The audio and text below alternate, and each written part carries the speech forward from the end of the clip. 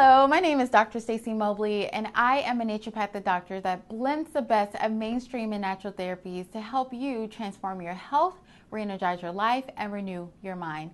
In today's video, we are going to discuss what can cause a false reading in an hs-CRP test.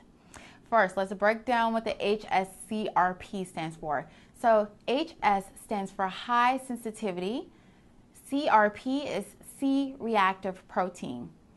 C-reactive protein is a protein produced by the liver and is usually in higher levels in the blood when there's inflammation present.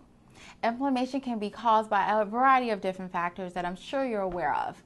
And so ways that an HRC test can give, or hs-CRP test can give false readings could be whether it's falsely reduced or falsely increased in the bloodstream at the time of the test.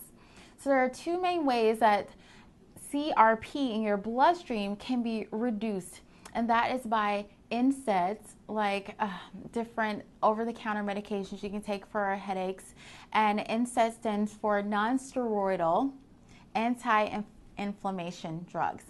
And then there are statins that actually reduce inflammation in the body, and those as well can cause a false low hs-CRP test reading results.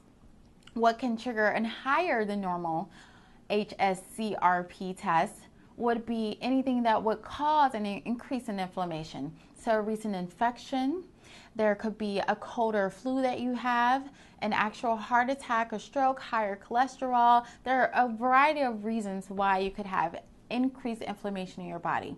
And this would cause a false elevated or increased hs-CRP test reading.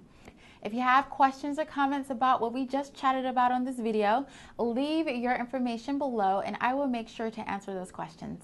Thank you.